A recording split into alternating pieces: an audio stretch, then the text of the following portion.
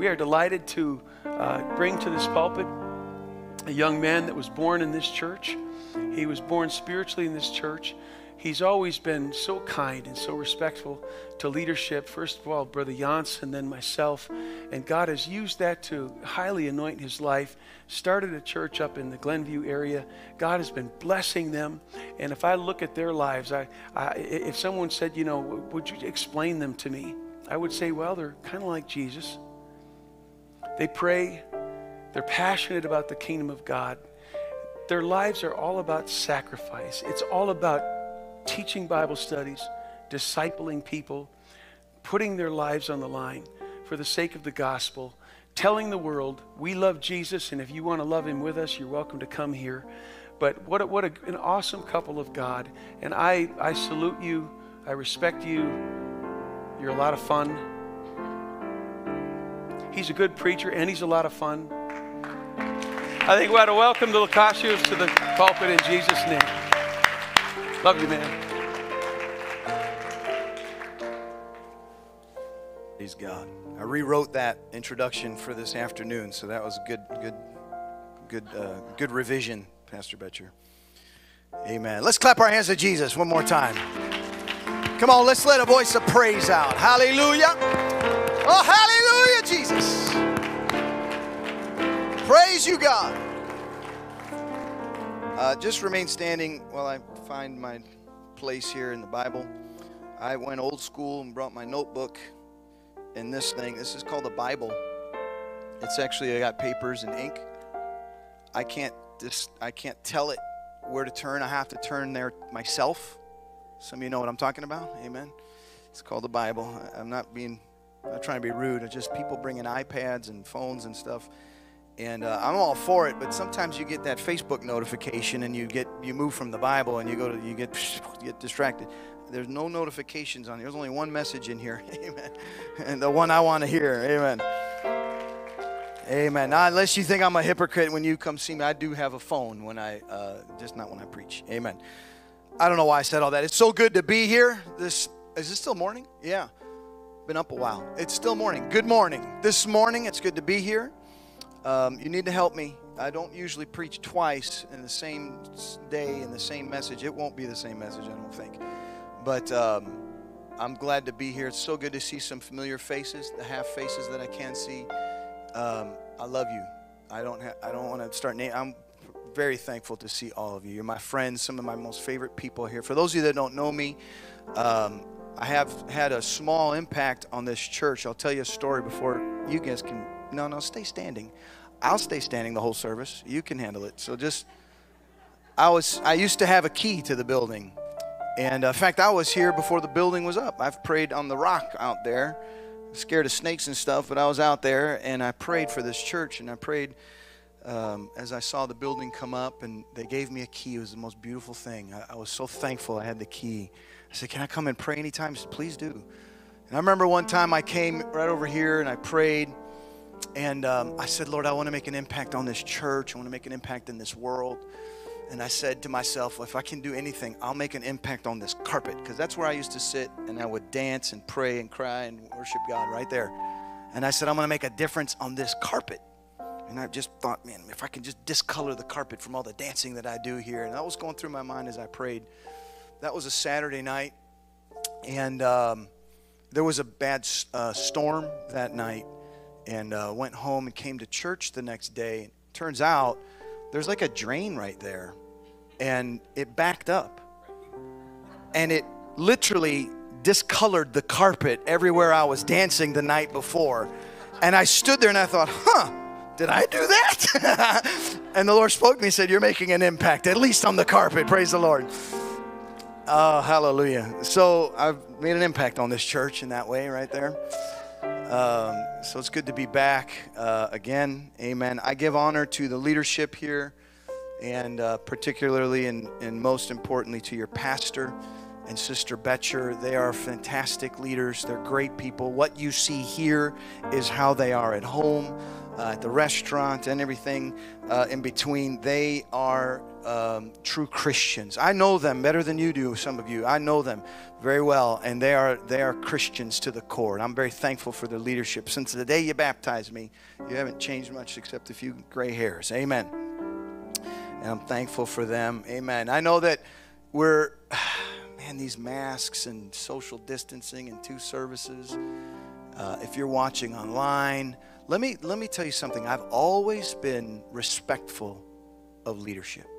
Now, there's always, not always, but there have been some troubles. But I've always felt very fearful to ever speak a word against my leaders. And I could stand here before God and say I've been true to that. Now, others have come to me, maybe have said a few things. I've never repeated it and never agreed with it. And I've always been very respectful. And I'm saying that because maybe you don't agree with masks and social distancing. Oh, man, we're in a free country. I was just telling Pastor Betcher before service, in California, that was the first state that made the law you can't smoke indoors. They used to smoke in surgery in this country. The doctor would be like, hold that for me, Susan. I'm about to pull out this vein, you know. I'm not kidding. There's people who got ash in their heart surgery maybe. I don't know. They didn't know smoking was bad for your health. And so they banned smoking indoors in California first, and people fought against it. I'm sure the church thought the freedoms of their lives were being taken away, or maybe not the church because they, we don't smoke, but people felt like the government was taking over their life, and they were rebelling. I'm going to smoke where I want to smoke. Listen, they were the first state to remove smoking indoors. That state's been on fire ever since. I'm sorry, that's not funny. I'm going to be offensive today, I guess, but people get upset about everything. You think that you're free to... How many wore a seatbelt on your way to church today? Don't you trust God if you get into an accident that He'll save your body? You're fearful people, That's what we would say, but here we are. So this is temporary, church. I encourage you to follow the lead of your... God will watch you and bless you in your future if you obey and follow the leading of your shepherd. Somebody say amen. If I say nothing else good, that was good enough right there. We take an offering right now and just go home. That's good enough. Amen. Praise God. That's all I got, guys. If you're not going to laugh with me, at least preach with me. Amen. All right. Let's go to Micah chapter 7. Did I get it all? Are we good? All right. Just preach. Praise God. I'm actually feeling good because the 4 cups of coffee I've had today are starting to take effect on my mind. Amen. May speak a little faster than I want to, but I always get nervous when I preach here. There's been some great messages and great preachers and great everything that has come from this pulpit. I take that very seriously. Unfortunately for you today, it'll be a little switch. We're going to switch it up here and have me preach to you instead of the great preaching you've heard. But I feel that I have a word from God for this church today. I do. I feel like it is for the whole church. Some of you need it more than others, but I feel like the whole church could benefit from the word. So let's dive in. Micah chapter 7, verse number 1. Micah says, "Woe is me, for I am as when they have gathered the summer fruits. As the grape leanings of the vintage, there is no cluster to eat. My soul desires the first ripe fruit." He's saying, I feel like the person that goes to the vine and grabs some grapes and there's nothing there. I feel like that's what I'm feeling right now. He said, that's how I feel. Verse 2, "The good man is perished out of the earth." There's nobody good left. "There is none upright among men. They all lie in wait for blood. They hunt every man his brother with a net." I'd like to look at this portion of Scripture, Israel's day that they were going through the lens of what we're experiencing today in our day, in this country particularly. He said in verse 3 that they may do evil with both hands earnestly. "The prince asketh, and the judge asketh for a reward," or for bribery. They're looking for money. These leaders are looking for money. "And the great man, he utters his mischievous desires." So they wrap it up. It's just like it's a gift. They're bribed. It's all about money and bribes. And these are leaders. In verse 4, he said, "The best of them is as a briar." They're prickly. The best of them is a thorn bush. He said, "The most upright is sharper than a thorn hedge. The day of thy watchmen and thy visitation cometh. now shall be their perplexity. Verse 5, trust ye not in a friend? Don't even trust your friends, he said. Put ye not confidence in a guide? Keep the doors of thy mouth from her that lieth in thy bosom. He said, don't even trust your wife. Don't tell her anything and trust her with it. That's how bad it got. For the son dishonors his father. The father riseth up against the mother. The daughter-in-law against the mother-in-law. And a man's enemies are the men of his own house. There was division even in the home. The family was under attack. The social fabric of Israel was falling apart. But he says that in the midst of all that, verse number 7, so far it's been pretty negative. But verse number 7, he continues. He says, I can't trust anybody. But therefore, what do you mean therefore? Therefore, all this stuff that's going on, therefore, I will look unto the Lord. Amen. I will wait for the God of my salvation. My God will hear me. I'm going to pray. Amen. I'm going to wait on God. And while I'm waiting, I'm going to pray. And my God's going to hear my voice. And then not only God is going to hear my voice, he speaks a word to the enemy. And he says in verse number 8, rejoice not against me, O mine enemy. When I fall, I shall arise. When I sit in darkness, the Lord shall be a light unto me. Praise God. I believe that in this hour, somebody's going to rise up in their spirit today with a Micah 7:8 verse. And they're going to not pray to God, but they're just going to say to the atmosphere, to say to the enemy around their life, I might be in darkness, amen, but the Lord's going to be a light unto me. I fell, but I'm getting up. I shall arise. Is there anybody in here with a resurrection spirit on them? Is there anybody in here that says you can't keep a good man down? You can't keep a good sister down? I shall arise. Praise the Lord. I want to preach for a little bit here on the subject, I shall arise. Let's put our phones down, our Bibles down, our crutches down. Amen. And let's lift our hands and our voices to the Lord right now and ask for his anointing. Jesus, your word is already anointed, but I pray our ears and my mouth would be anointed with anointing, God, that will break every chain, that will break every source of bondage or discouragement or pressed down, Lord God, and that you would replace all of that with power and strength to say, I shall arise. I bind every opposing thing, God. I ask that you would loose the gift of faith, that the gifts of the Spirit would be loosed, Lord. You are not bound by anything. You are not restricted by anyone. I pray, God, the loosing of the Holy Ghost. I pray right now, the loosing of the Holy Ghost. I pray that you would be free in our midst to accomplish everything. In Jesus' name, amen. Amen. Praise God. You may be seated. Oh, I shall arise. I shall arise. He said, when I fall, not if. When I fall, I shall arise. When I sit in darkness. Sometimes our faith is tested, and our trials that we go through can be very difficult. You get to a place where you feel like darkness is all around you. You can get to a place where you have prayed and God has answered your prayers and you believe in a prayer answering God. So you continue to pray. And not all prayer is petition. Not all prayer is asking for things. But there are times when your problem and your situation is so up in your face, that's all you can think about. That's all you can pray about. That's not wrong. It's just the season that you're in. And you begin to pray for things. And sometimes, for me, most of the time, I'll be honest, my prayers go unanswered today. And I'm not a doubting person. I have a lot of faith. I pray big prayers, and I'm waiting on God. And there are times where my faith is stretched and pressed and challenged. And in those times, I have a choice.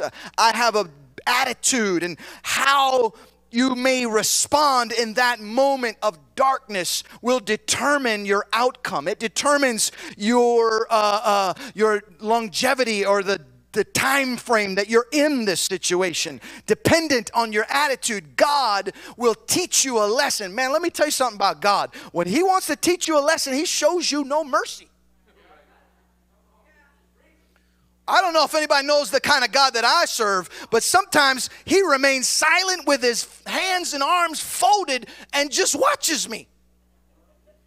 And I'm like, God, throw me a rope or something. He's like, you can swim. I've been out here. Paul said, I swam, I was out in the deep for 24 hours. Have you ever treaded water for 24 hours? I feel like I have. I feel like I have. Call me Bob. And God's just right there. You can reach out and lift me up. Save me, Lord. And sometimes he just wants to see where my faith is at. Some of us are in that place. Some of you are in that place right now, and you just feel like, God, why? Why? Wherefore? And why? Those questions are not filled with faith. Anytime you see the disciples say, why, Lord? Don't you care? Don't you want? Where are you, God? Listen, when they were on that boat, Jesus said the words, we're going to go to the other side, on the other yonder side of the lake. We're going to get in this boat, and we're going to go on the other side. And on the way, Jesus did what any normal father of 12 would do. Take a nap. Amen. Sleep a while. And some of you mothers know what it's like to be interrupted from sleep by your children. Amen. And he's in the boat, sleeping on a pillow in the back of the boat. And when trouble comes and disaster comes, that's when they remember Jesus is on the boat with us. And they shake him up and they say, Lord, carest thou not? Why are you asleep? Don't you care that we're going to perish right now in the midst of the storm? To me, let me just say it how I feel. Brother, they had a stupid attack. Fear got a hold of them and they had a stupid attack. They lost their brains a little bit because Jesus said, we're going to the other side.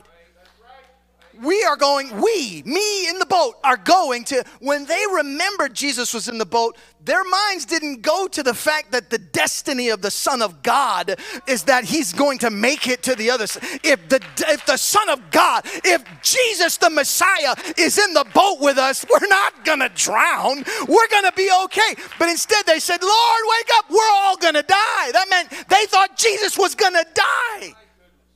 You understand why I say it was a stupid attack? They thought Jesus was going to die. Let me tell you something, those of you that got the baptism of the Holy Ghost, you've got Jesus in your boat. He's in your vessel. Nothing that this world will throw at you can keep you down. This is not the place where you will die. This is just a temporary place, but you got to get a Micah 7:8 in you and say, no, I shall arise.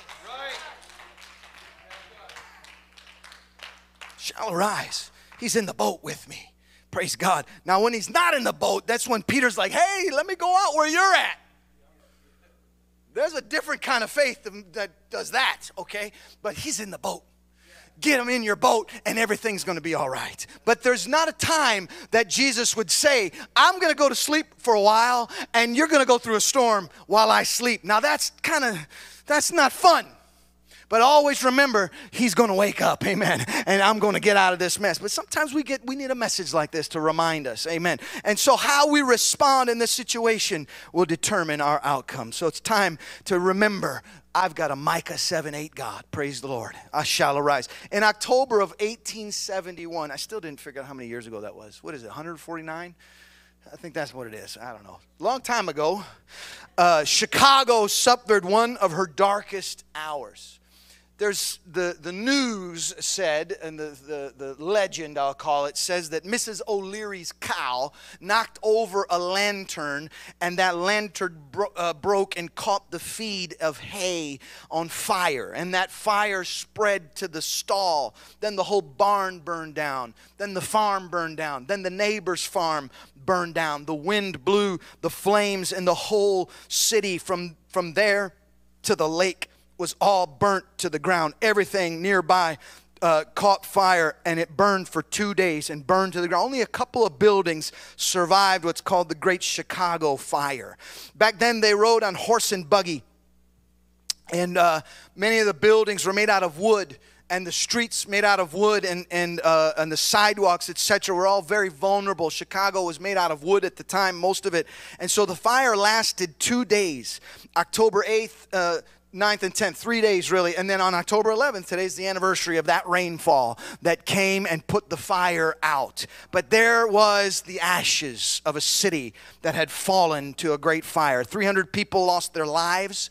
3.3 square miles, 4 miles long and 1 mile wide. That's how big the fire was. 100,000 people were homeless. 100,000 homes were gone. That's 1/3 of the city that was homeless that day until God made it rain. And there they were, standing in the piles and rubbles of the fire and the thing that had happened to them. Magnificent Mile that you have walked on many times and shopped there and been visited the Bean and gone to the lake. All of that, Lakeshore Drive and everything, was all rebuilt after the fire. In fact, it was built over a bunch of rubble. And at one point, everything from Michigan Avenue used to touch the lake. So that's called Michigan Avenue. And everything east of that to the lake was rubble. And it was rebuilt from the ashes. And out of the ashes, 3 men came and decided they were going to make a beautiful scenery there. They're going to make a skyline. They're going to put buildings there. And they determined that the city was never going to burn down again, and it was going to rise up, but stronger and more powerful. And so the city gave birth to the world's first, what they called at the time, a skyscraper. The name stuck. And now we have skyscrapers all over the world. But this was the first steel structure instead of wood. Chicago bounced back. Today, I think it's one of the biggest biggest cities in America, if not the best big city in America, has some of the world's tallest buildings, but it's not even about my message is not about that. My message is about the fact that Chicago rose up out of the ashes stronger, and not even the wind or the storms or lightning or anything could ever knock this thing down with a fire again. I wonder if somebody would understand the message the Lord is speaking to you today, that out of the ashes you will rise up stronger. You will rise up with a Micah 7:8. Say, I'm going to fall down. I'm going to sit in darkness, but this is temporary. I'm going to rise up. Temporary, bro. Nothing on this life is permanent. Nothing is permanent. You can look yourself in the mirror, look yourself in the face and say, you know what? I'm not going to be in this place forever. It's not always going to be this way. I'm going to rise up. Sometimes you got to say that before it happens. Because it's not about how you start. I often tell people how I got in this thing, man. Mike, your brother was playing the drums, and his drumstick went flying in the air, and he kept playing the drums. Pulled another one out. I remember it. It was my first service ever. And then we had a move of God, and Brian, can I? I'm off track, but okay, we got a lot. There's no service after this. We got all kinds of time. And Brian, I can't really move around too much. I forgot we're in a pandemic. But Brian Jones, he's sitting next to me. He's a military man. He was sitting next to me, and it was like, I've never been in a Pentecostal church in my life. I've never been to anything near a Pentecostal. I've been to bars. I've been to blues bars. I've been to wild parties and crazy parties, but I was never stiff and nervous like I was at this church. And there he goes. He's like, oh, kind of moved, excuse me, and he just took off. And he turned the corner. I'm like, oh, he must have left his car on or something. Like it looked like he was leaving. Like, oh, I forgot the toaster. It was on, whatever, the oven, And then he turned the corner, and he went all the way to the back, and he turned again, and he came right back to where he was before he started running. I'm like, what did you just do that for? And then everything got quiet, and he's like, blah, blah. It was like he had marbles in his mouth. Blah, blah, blah. I'm like, why can't you talk? And everything gets quiet, and this guy playing the guitar up there, hallelujah, just feeling God, moving his glasses. That's you. And he's up there, and all of a sudden he closes his eyes, and he says, thus saith God. And that's all I remember. The next thing I know, Vinny is running for the altar. And it was like he dove on the altar. Belly flop there. Oh, God. And Pastor Jans, who I didn't know at the time, said the famous words that I have just echoed in my ears over and over. He just stood up there. If you want God, just call him. Call on God. And so I didn't know what to do, so I said, I want God. And 5 people came up and said, oh, praise the Holy Ghost. Praise God, repent of your sins. I'm like, sins? I'm sorry. That was the only thing I said. And then there, people, praise the Holy Ghost. I said, yeah, Father, Son, Holy Ghost. I've heard of him. Yeah, I know. And I was just sitting there waiting for them to pray. And I got the Holy Ghost. A week later, I brought some friends. We had revival. 9 of my friends from school that were messed up on drugs and alcohol and everything else, they got the Holy Ghost, saved. People are still serving God today. We brought over 100 people to church in those 2 years I was at the DePaul University. It was great, man. But it's not how you start this thing. or how you go through this thing. What matters is how you finish this thing. I had a great beginning. I've gone through some really rough stuff in the middle. But when this is all over, baby, I'm going to stand up. I'm going to be up. I shall arise. Because I got a God who's never lost a battle. You might not be able to trust your neighbor. You might not even be able to trust your wife. Don't trust anybody, the Bible says. He said in this hour, we've got all kinds of social discord and all kinds of division going on. Household is under attack. Everything. But I look to the Lord. Hallelujah. I will wait on my God. He is my Savior. And even though I'm down, I'm getting up. I might be in darkness, but there's a light coming. God will be a light on the world. Come on, who am I preaching to? You may be seated. You'll be up again. I shall arise again. This dude's got like 1 foot and he's up on it. He's on it. Amen. Central problem of Israel that day, that nation, was in idolatry. That was their main problem. They wandered from the worship of the one true God, and that always resulted in punishment and bondage of some sort. And as a contemporary of Isaiah, Micah here, he knew what was to come. A neighboring nation, the proclamation of judgment was that Syria was going to come and take over. It was coming, bondage, war, something. He said there was decay in the economy. Israel no longer had the great fruit that was, prosperous of yesterday. The vineyards weren't producing as much fruit. I felt like everybody that was supposed to be kind suddenly turned into a thorn bush. Everybody that was supposed to have a smile on their face now were grinding their teeth. The politicians wanted money. Nobody could be trusted. There was a decay in the nation socially. Everything, we may appear strong on the outside, but Micah knew there were things that were not right internally. He says it's like going to eat grapes. You ever gone to the refrigerator and there was nothing there? Oh, God have mercy. And that's how he felt. I went to the vineyard and there was just stuff that was the remnant of what was once there. No fruit. A good man is perished. All good men are perished from the earth. It was darkness. He said, everything around me has gotten hard. I can't trust my friends. I can't trust my wife. But I can trust in God. Hallelujah. So I will wait on God.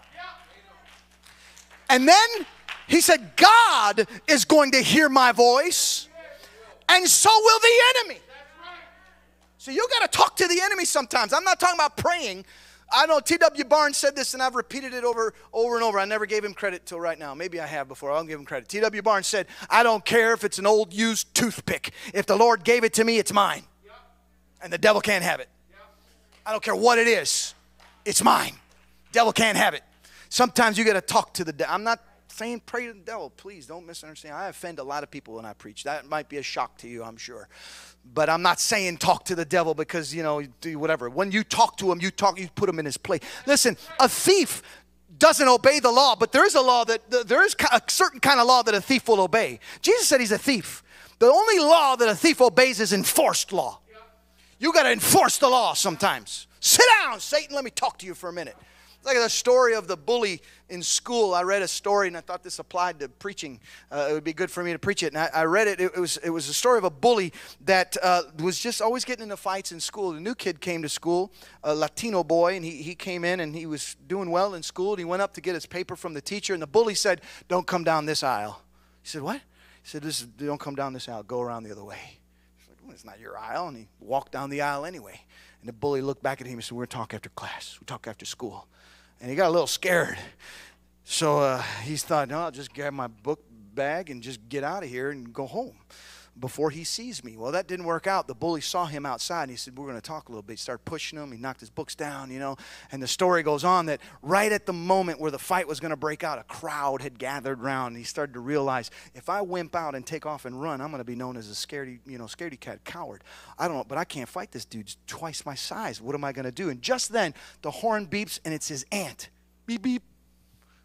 In Spanish, she speaks out to him and says, come on, I'm here to pick you up. What are you doing? And in Spanish back, he says to her, I'm about to get killed in a fight. Ayúdame. in Spanish, he just says something, like, please get me out of here. Send help. Get out of the car and get me out of this fight. And he looks at the bully and says, come on, let's go. We're going to do this. But he said something in Spanish, a fearful cry out for help in Spanish. And then he knew the bully didn't know Spanish. He said, come on, let's go. We're going to do this.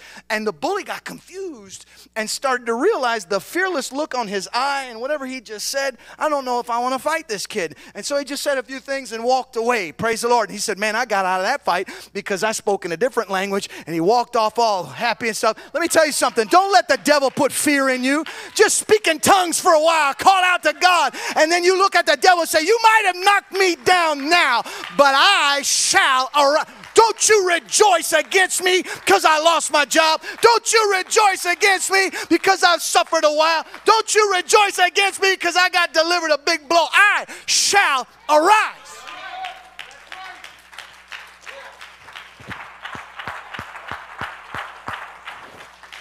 I shall arise. Somebody said you got to fake it till you make it. I don't like that phrase. I don't like fake it till you make it. No, I like faith it till you make it. Amen. Sometimes you got to see it in the spirit before it happens in the natural. Amen. You might be sitting in darkness, but you can see, I'm going to get up. I'm all right. I'm going to make it. Amen. This morning I talked about one of my heroes.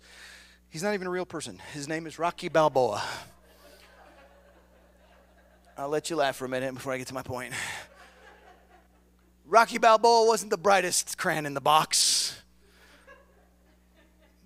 but he never stayed down. I didn't watch all the movies, and don't do it. Just remember this. Rocky Balboa would get hit. And it ain't about how hard you get hit. Come on, Alex. You could get beat up, but get back up again. Amen. And something about Rocky Balboa in the 90s, I started to feel like I was Rocky Balboa in my little skinny body that I played football in. And I remember the coach would tell me, you're so wiry somehow, you don't seem to, the blows you're taking don't seem to take, effect on you. As long as you get up, I know you're all right. And I took that to my spirit. And I remembered one time, that was my thing about football. I got knocked down, and I thought, I just got to get up before the guy that knocked me down gets up. That'll look like it was nothing. And I get thrown all over the place. And I wasn't very smart, I guess, but I just went in head first. One time I remember this real big dude, Palatine High School, and he put his helmet right on the side of my helmet. It's probably why I got problems today, now that I think about it. It does explain a whole lot, yeah. And I got hit so hard, next thing I know, I got grass in my face mask, and I'm just down. And I couldn't hear everything. Hear the crowd, I felt like I was underwater, and I remember thinking to myself, just get up, just get up, just get up. You got to get up, you got to get up. Next thing you know, I'm on my feet, and all I could see was the color yellow. I guess that's a concussion. I didn't know what it was. And I was the bird dog, so I called in the plays, and on offense, I'd go in and out every other play, and I knew I needed to get out right now and stay out. And so I didn't know which way the sideline was, but I could hear Mr. Tedeschi's voice. Lucacio! Come on, Lucacio! He had a lisp. Come on, he's a big dude. Lucacio! And I'm like, I got to follow the voice. And so I just, and I went over to him, and he goes, man, I can't believe you got up. And that always stuck with me. I impressed him because I got up, not because I took a big hit or how big the hit was. The impressive part is that I got up. It wasn't about how hard I got hit. It was the fact that I got up. The color yellow faded, and I could see all the colors again. It wasn't maybe it wasn't so temporary, but I'm up. I didn't stay down. I've seen other people get off on a stretcher. Not me. I'm not going on a stretcher. You don't rejoice against me, enemy. I might be down. Just give me a minute. The Lord's going to lift me up. I'm going to be lifted up. I shall arise. Yeah. We've suffered. We've gone through some things, but I'm not going to let the devil. Listen, we suffer. But let me tell you about the suffering of Satan when you get up.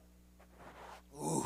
We were here at Passing the Mantle, and Brother Raymond Woodward preached a message, Anchor, your anchor still holds, and he had a rope that went up to the balcony, and he had it right here. He preached a message about, basically he just said, grab a hold of this rope and hang on and pull, and some of the backsliders will come home. Some of the stuff that you've been praying for, just hang on to that rope so they don't get too far. Pull them in. And so he said, anybody who's got a son or a daughter that's lost, wayward, backslidden, come up here, pull this rope. And I didn't know at the time, I'm not sure what the story was or who they were praying for, but the Shalms, Brother Alan Shalm, many of you know him, and Sister Shalm were there holding on that rope. She was weeping, and Brother Shalm, with a couple of tears running down his cheek, began to pray, but he wasn't praying to God. He began to speak, I should say, but he wasn't praying to God. He was proclaiming and saying some things, and he got to the point where the hair on my arms and my neck stood up because I got afraid. I actually was afraid, like not the fear of God, like I was afraid of Alan Shalm.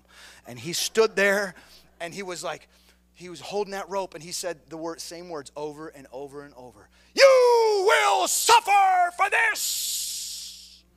You will suffer. And tears were rolling down his face. His wife was weeping, and he's holding on that rope, and I knew he was talking to the devil, and I knew what he was saying was true. And I began to imagine, the book of Revelation flew in my mind, and I said, yes, he will suffer, amen. And I believe Alan Shalm's going to be up there watching him burn, going, I told you, you will suffer, amen. I believe that in the situation, in the trial, in the darkness, if we could stand up and say, don't you rejoice against me, you will suffer for this. There's something about your attitude when you're in the situation that God looks down and says, now it's time to resurrect. Now it's time. I don't know if I've come with a word for this congregation here, but maybe the Lord is telling you, now is the time. Just stand still and see that I am the Lord. I'm going to do some stuff. My God, hallelujah. Man, I'm feeling the Holy Ghost, all kinds of stuff going. I'm supposed to preach the message I preached this morning. Let me tell you a different story this morning. David was king of Israel, and he sent some people over to another land and to give him honor. And the king got a little concerned. He said, they're coming to spy out the land, and they're going to come and try to set up a war. And I don't believe it. And he said, give me those guys. Come and bring them over here. Put them in handcuffs. Cut their robe off at the buttocks area. Did I say that? The rear end area. That's what the Bible says. They uncovered their hinder parts in a robe there and shaved half their beard. And so they were shamed and they were ridiculed. And it's all right, brother. Go ahead and laugh. Amen. Told you if we can't laugh today, we're not going to get anything out of it. And there they were. They were ashamed. And they made a phone call and said, King David, it's cold in this land. No, I'm just kidding. They said, we've been shamed. We got no clothes and the backside's open, and they shaved our beard. They didn't receive your honor. They didn't receive the splendid, warm welcome was not given to us. They shamed us. And David said, don't you come home shamed. You stay there till your beard grows back. Get yourself a new pair of clothes, and I'll take care of the rest.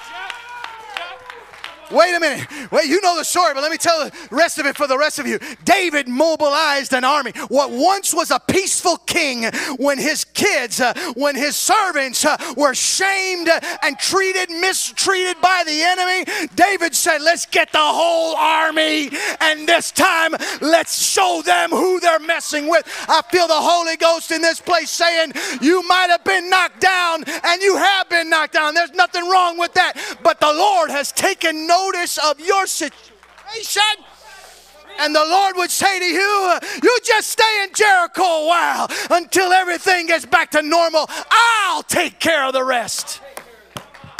Man.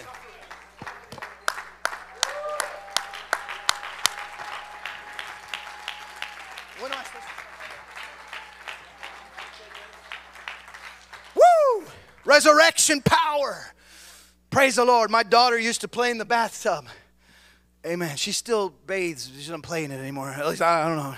She's too old, But she's playing in the bathtub, and if she was young enough, right, just make sure she didn't drown in there. I was with her. And she had this little ball. The B-ball, she called it. The B-ball. And she thought it was really cool how you bring it down under the water and hold it there.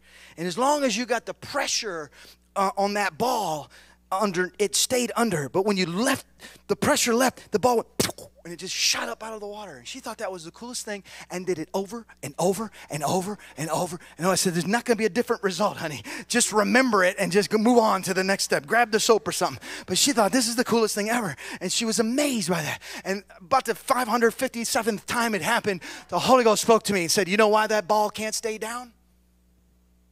Because of what it's got on the inside. It's got air on the inside. He said, you know why you can't stay down? because I'm on the inside. And you can't keep me down. Ain't no grave gonna hold this body down. Hallelujah. As long as you got Jesus on the inside, you're gonna rise up.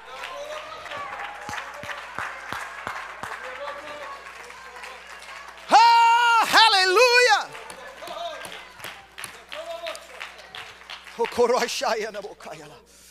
I've had the, I did mention a little bit about it this morning. I know it's a sensitive subject, but this COVID thing has wrecked me, man. It wrecked me. It wrecked a lot of us. And a lot of you perhaps have gotten the virus or know somebody. Of course, we know somebody that has passed from it. I lost our right-hand man in our church. And we've had some, I was sick for 8 weeks. A couple of those weeks I was down on my back. I couldn't even talk. I thought I was going to go. I didn't know what was happening. I told my wife to check the life insurance policy, make sure we made the last payment, and told her to get remarried if she wanted to and everything. She's like, good. And she pulled out her notebook. She got, I got some prospects. Let me see if I got their phone number. I'm just kidding. That's so wrong. I tell the truth. You're right. That part about the notebook was not true. She wants me to tell the truth. The rest of it was true.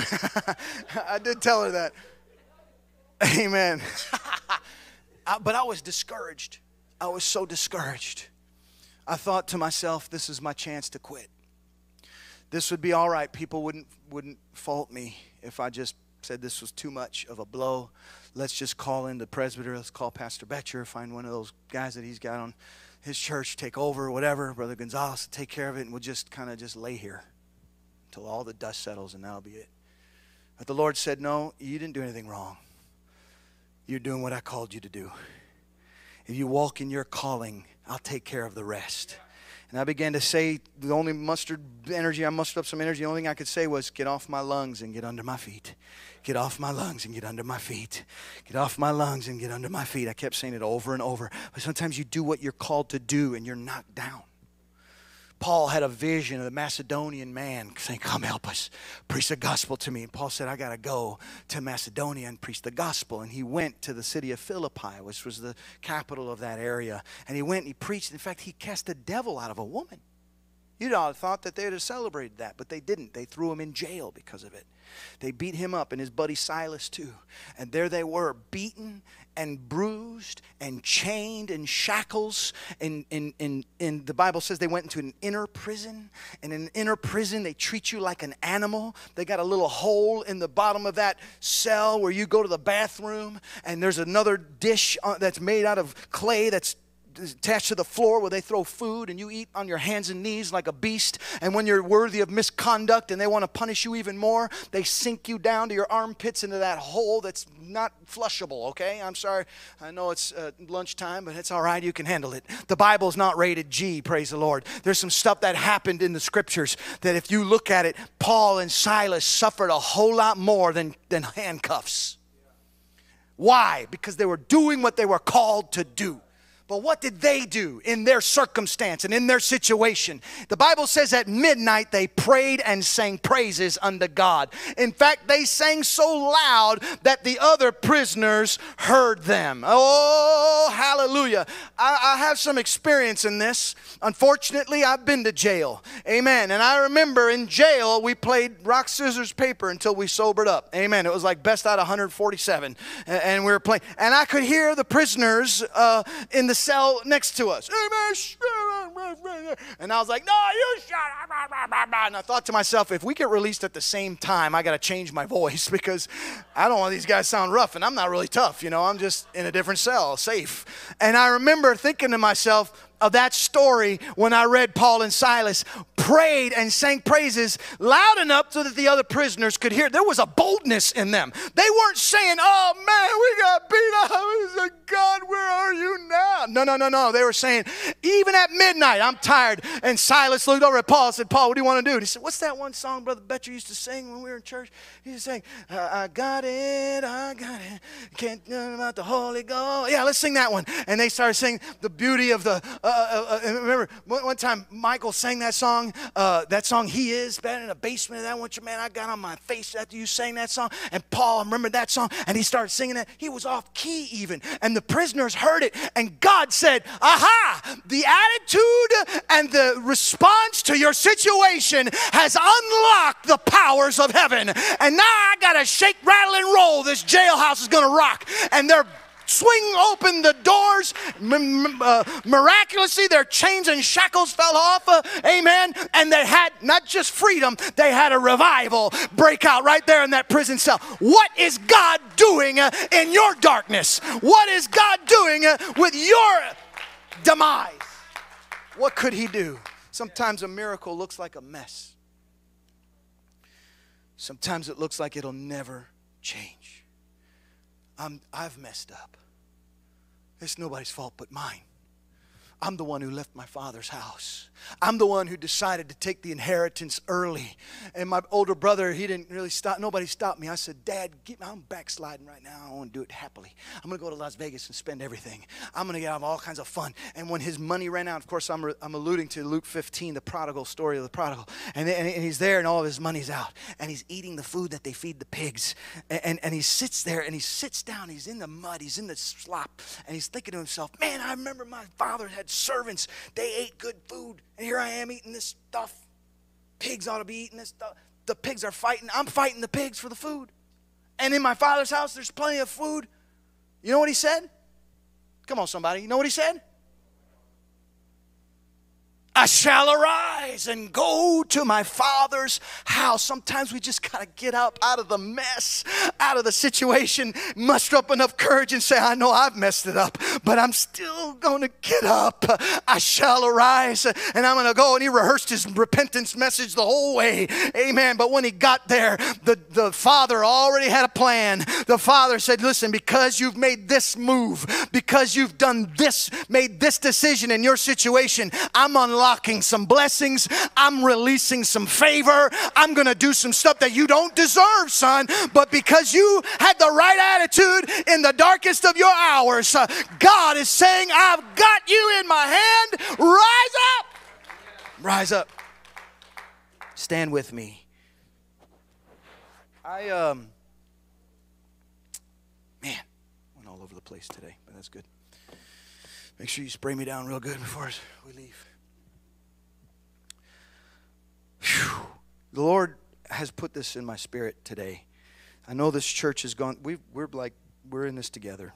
And that's not just a phrase for the politicians. We're in this thing together. I'm talking like our church and this church.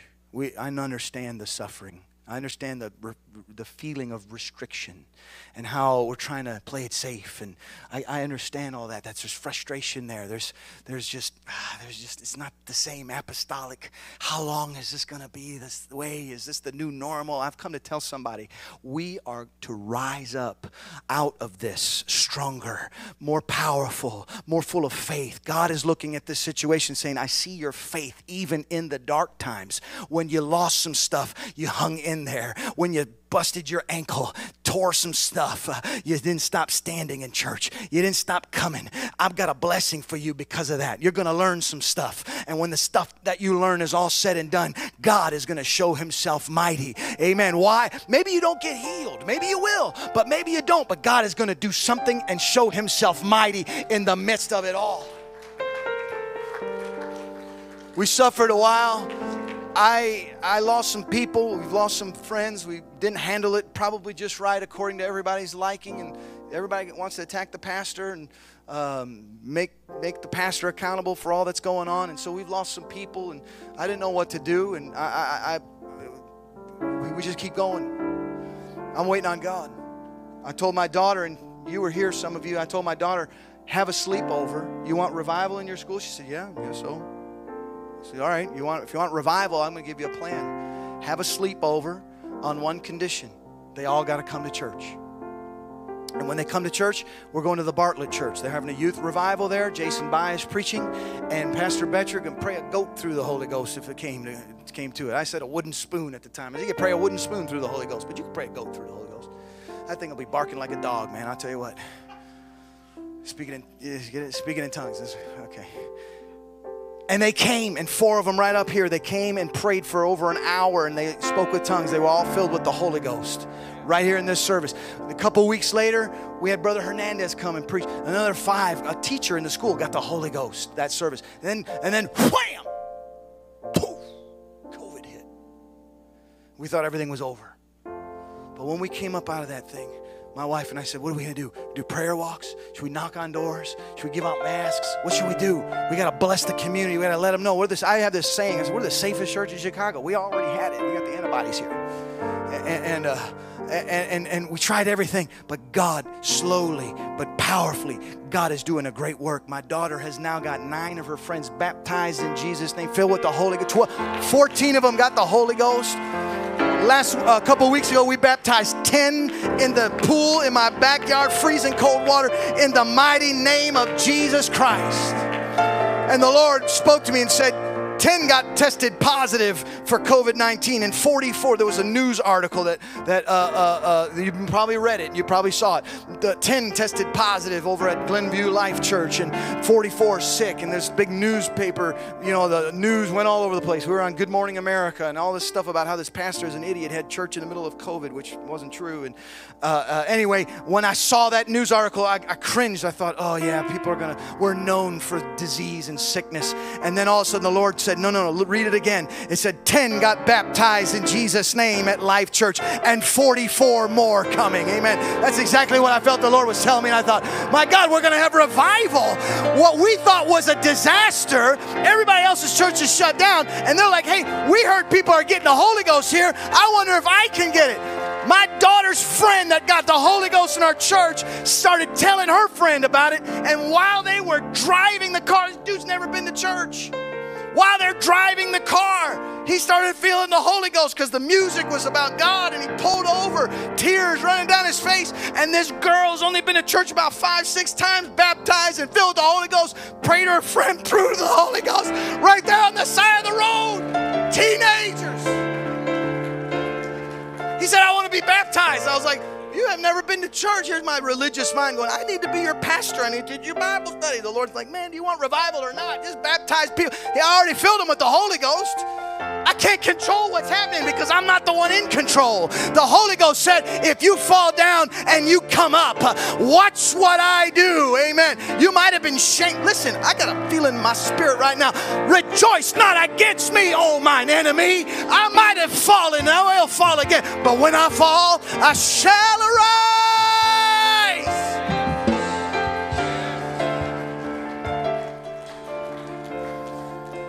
Praise God. Some of you need to have that attitude today. Sometimes it's hard. Sometimes they don't know how to do it. That's why we gather. There's strength when someone lays hands on you. Something in your spirit says, I just need help right now. And I don't have the strength that this preacher's preaching about to rise up, but I do want some help. If that's what you're feeling today, I think it's all right if you step out in the aisle. And if you social distance, you make your way up to this altar here. I think your custom here is if you don't want prayed for, you may sit down. But before you sit down, I want you to make the decision that I'm only sitting down in posture in my body, but on the inside, I'm still standing up. Praise the Lord. On the inside, I'm rising up. Praise God. But if you want prayed for, you can remain standing. I feel the Holy Ghost in here. Somebody needs to be lifted up. Somebody needs some help being lifted up. Oh, hallelujah. I've been lifted up. I've been lifted up. Oh, one more thing before we pray. Man, I feel the Holy Ghost. Jesus walked on water, and Peter said, can I come? And Peter walked on the water. Amen. And he was like, this is awesome. And then the waves came, and he got a little discouraged, a little nervous. And what happened? He sunk. But he didn't stay down. He said, Lord, help me, save me. And the Lord picked him up with his hand and picked him up. And Peter walked back to the boat. You know, he walked on water back to the boat. And that experience changed Peter's life. And one day Peter's walking to the temple to pray. And there's a man there with legs that don't work. And he looked at him. And the man said, I need some money. Would you have some money for me? I'm needing money. I can't work a job. My legs don't work. And Peter looked at him, and that memory came to him. He said, you know what? I've been in your position before. I couldn't get up, and somebody helped me up. He said, I don't have money, silver and gold. I have none. Broke preacher. But he said, I do have something that I've been where you're at. I once couldn't walk, but then Jesus reached out and he lifted me up. Such as I have, I give unto thee. In the name of the Lord Jesus Christ, rise up and walk. And so in that spirit and in that anointing, I say to you, in the name of Jesus Christ, rise up by the power of God and walk. Hallelujah. Even though all hell is breaking loose, walk. Even though the darkness is all around you, walk. In the name of Jesus, walk. And rise up. Praise God. Let's lift our hands right now. I preach my guts out up here, and I know some of you need to just reach out to the Lord right now. God, I need to rise up. I need your help to rise up. God, loose the Holy Ghost right now. Somebody needs resurrection. Somebody needs to be lifted up. Somebody needs faith restored. Somebody's lost some things. You need to restore it. Like Chicago rose up from the ashes, Lord, I pray there'd be a rebuilding, a remaking, oh God, hallelujah, of my life, that I would walk supernaturally by the power of God. Come on, somebody that needs prayer. Somebody that the Lord is talking to you. Come on, the Holy Ghost is talking to you. Say, come on up. It's time to break that barrier and come on up. Come on up to the front right now and let the Holy Ghost breathe life back into your body. Breathe life back into your situation. Though you walk in darkness, hallelujah, the devil might be laughing at you now. You tell him, sit down, devil. I'm going to get up. Sit down right where you're at. I'm going to be in the light. Hallelujah. Come on, somebody. There's another couple of spots up here.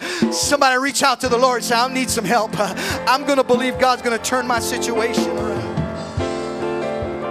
I shall arise. Shall arise. I shall arise. I shall arise. Come on, let's lift our voices.